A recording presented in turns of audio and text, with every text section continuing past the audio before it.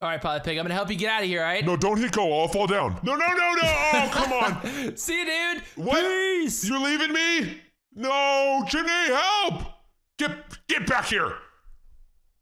Ugh.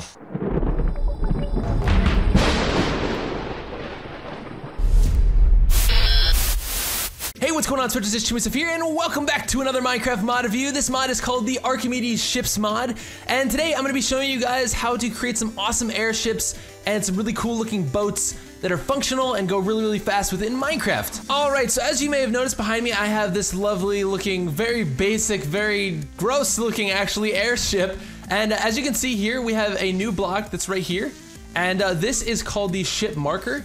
This thing right here is called the measurement gauges. And this thing right here is called a spider, and I want to kill him because he makes annoying noises. Right here we have some blocks called floaters, and I'll explain those in a minute.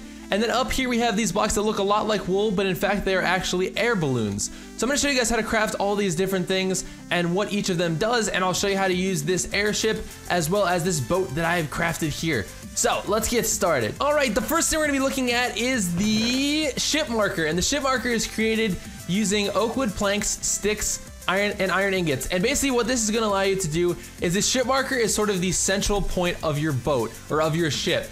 You can't move your ship or your object around without a ship marker. So as you can see over here on the airship, this guy is anchored to this, to these floater blocks, which is anchored to everything else. So everything that pretty much touches this that you've created within, I think you can only do about 2,048 blocks of building will move. And I'll show you guys this here. If you right click, and then you can start to move around, and it moves the whole unit as a whole. Because I have the air balloons here, if I go ahead and press X, I will start to climb in altitude, and I'm gonna just left shift like that to escape. Now, you might have noticed that the gauges were moving as well, and in order to create some of these gauges, there's two different versions of the gauges. They basically do the exact same thing, and they don't really add much more functionality above what you're already doing, other than just sort of giving you your direction and your speed.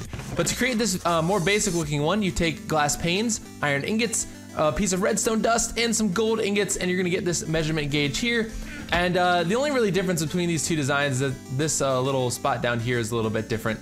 Actually the bottom row is different than that one on the left. But if you wanna get this guy right here, it's just gonna be the same pattern as before, but the two empty corners are gonna be replaced with glass panes. Actually, to get those onto the top of this ship marker, just hold shift and then right click, and that's gonna place those on the top there, and then you'll be able to use them. All right, now the next thing you need to make is called a floater block, and these aren't actually essential to creating a Archimedes ship, but they are very useful if you're gonna be building a boat on the water, and it's created by using wool and wood, and it's going to give you a floater here. Now, as you can see what I did over here on this boat, I have totally made the bottom of my boat with these floater blocks, and that's gonna keep it afloat. It says here on the wiki, it says it is simply a very lightweight block that gives ships the ability to float higher and not sinking too deep. The more floaters you include in your ship, the higher it will be on the water.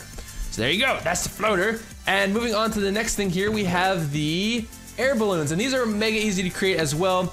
You can do them in every single color. I just did white and pink just to show you guys some examples, and it's basically created using a piece of wool and a piece of string, and it's going to give you an air balloon. This one is pink, and string, it's going to give you pink. Now it says here on the website, the air balloon is the essential block to build airships. As you guys can see, I would not be able to build this airship without the air balloons. 40% of the blocks on a ship should be on a balloon in order to give the ship the ability to fly. This percentage is adjustable in the config file, so you can adjust that.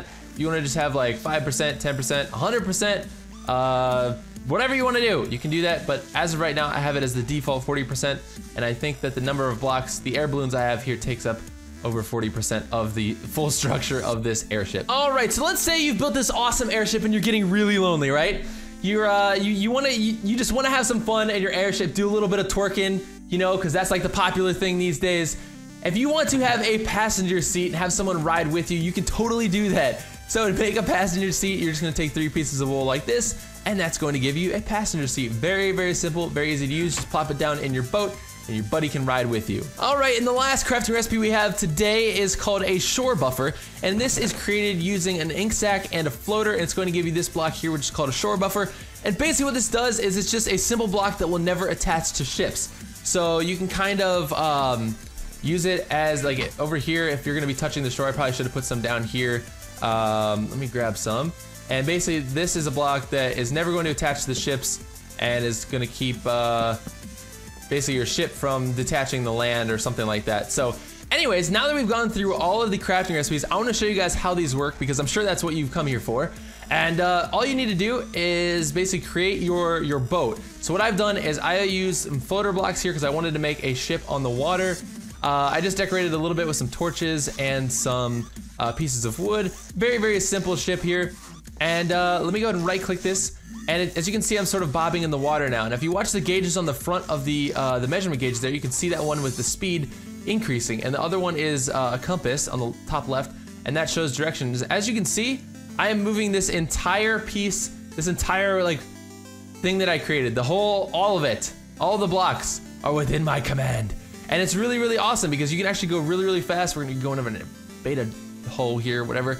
And you can go really, really freaking fast. Now the turning radius leaves something to be desired. I will admit, the turning radius is not the best, and you can't actually go over. Oh wow, you can. I ran right over those. Oh awesome! Before I was testing this out, and my ship was too low in the water. But actually, if you run over these, just breaks them. The freaking lily pads. That's freaking cool. Get out of my way, lily pad. But yeah, as you can see, you start to go really, really fast. Which is awesome in terms of covering long distances, and you can create huge, awesome, epic ships. And I want to show you guys real fast the airship over here because the airship doesn't move quite as fast, but it's really cool because you have the ability to fly as well, which is really neat. And all you have to do to dismount is just press the left shift button.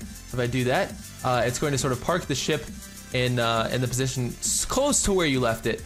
Yeah, that's really freaking cool. So I want to go up here and show you guys the airship.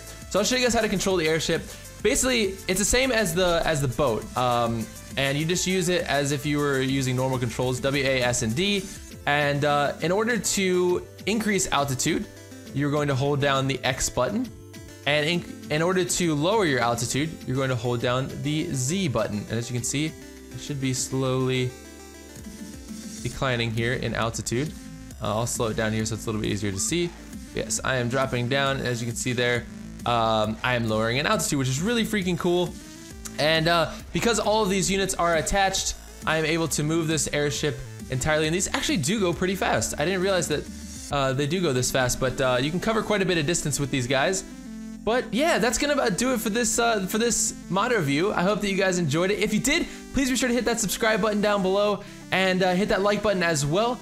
And if you have any mods that you want me to check out or anything, please be sure to leave me a comment down below as well. And yeah, I hope you guys enjoyed this. This is a fun little mod, very basic, very easy to use, very simple, but I like that. I like simple mods that do a whole lot and are fun to use. So have a good time creating your airships and your boats, and I will see you guys next time. Peace!